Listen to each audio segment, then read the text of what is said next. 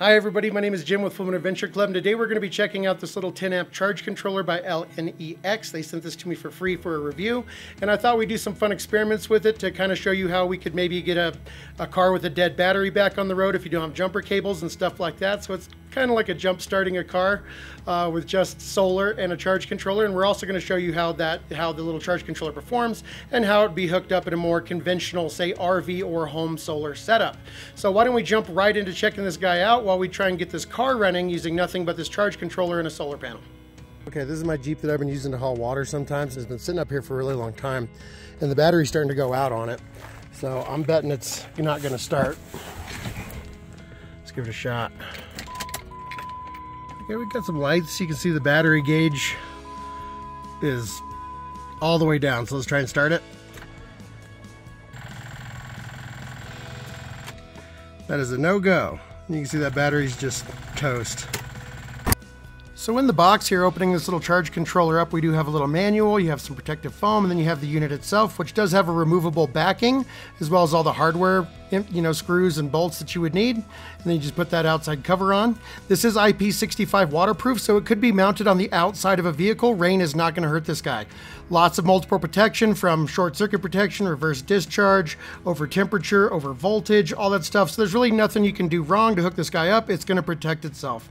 So on the front of the unit here, you're going to see a little battery indicator with a plus and a minus. So we're going to hook up these little jumper cables here. You're going to want to use proper wire connections, but I'm just doing this really quick and dirty.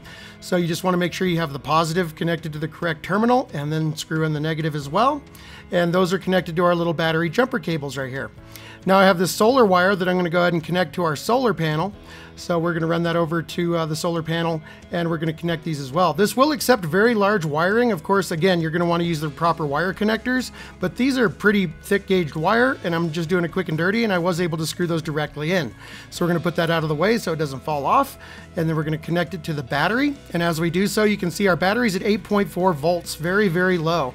You're also going to want to select your battery type. So you hold down the battery indicator until it blinks, and then you can cycle through wet, AGM, calcium, lithium iron phosphate, lithium. We're going to go with wet, which is another way of saying lead acid battery. So we have it set to wet, and I'm going to connect our solar panel. This is a LeBrid's portable solar panel at 240 watts. And as soon as I connect that, we can see on the display here that we go from 8.4 volts. Solar panel's connected now. And that's going to immediately jump up to 11 volts because we now have 10, 11 amps of power running into the battery. And if you would like to check, if you'd like to switch the display from voltage, you can just push this button right here. That's going to show how many amps you have coming in through the charge controller. We're at 11.1 amps. And if you press it again, it's going to show the amount of amp hours that you've put into the battery.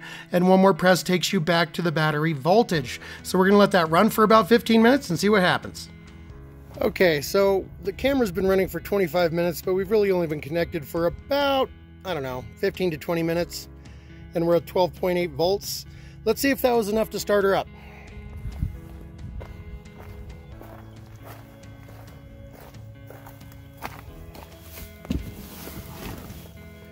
Here we go. Battery gauge looks better already. Here we go.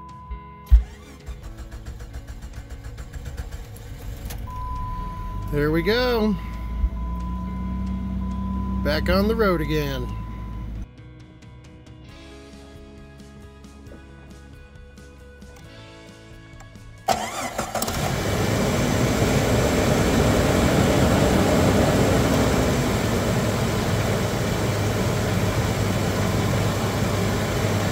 So also, and I've done this in the past, you can use a, just a 100-watt panel if you want. You can put it up on the roof rack of the Jeep up there, run some wires down into the cab, mount this guy permanently inside, and then run some wiring to your battery with an inline fuse.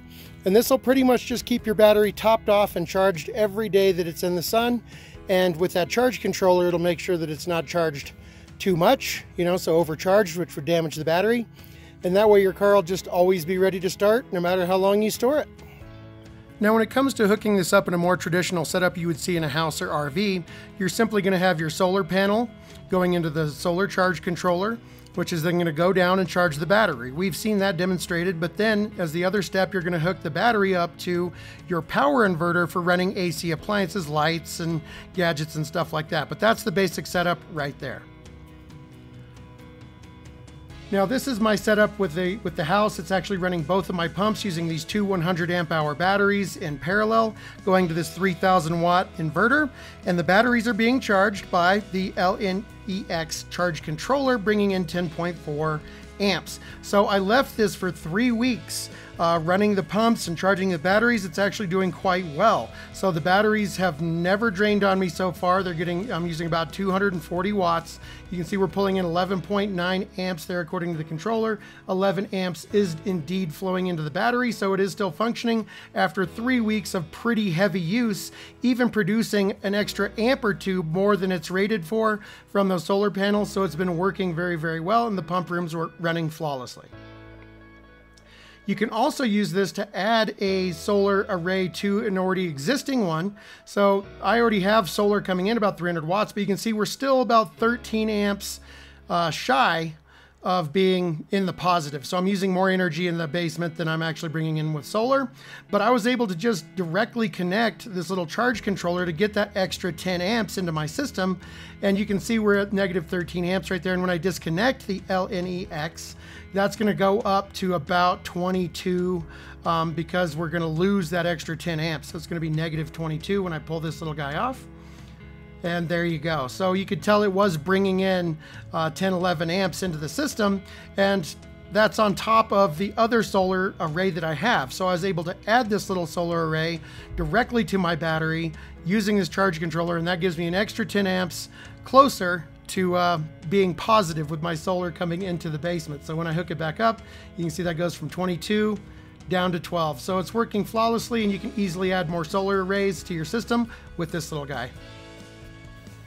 Well, there you go, guys. I had a lot of fun doing those little tests. It's a really good charge controller so far. Like I said, I've been pushing into the test for about 3 weeks now, and it's actually been putting out 11 amps, so 1 amp over its rated capacity. No problems whatsoever. The batteries are receiving that 10, 11 amps daily, and it's working quite well. This is a pretty affordable charge controller. Link in the description down below. That'll take you straight over to it if you're interested.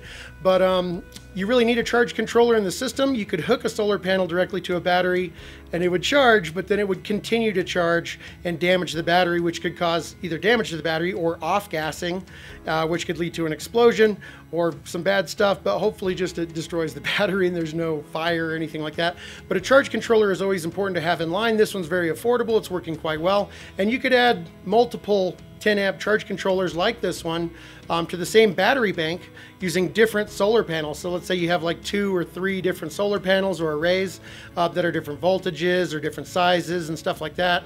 You can't combine those into one charge controller, but you can have multiple charge controllers and have the solar array go into that charge controller and then down to the battery, and then a different array come into controller number 2 and then straight into the battery. So you can add on to a system like that if you have a couple of extra solar panels. This one handles about 200 watts. I've been running 240 watts into it for 3 weeks, and it's been putting out about 11 amps in the sun. So it's doing quite well, and I'd say that's about your capacity for one of these guys, but it's working quite well. So if this video is helpful or fun in any way, please like, share, subscribe. That really helps me out. And until the next video, thank you so much for watching, guys, and happy camping.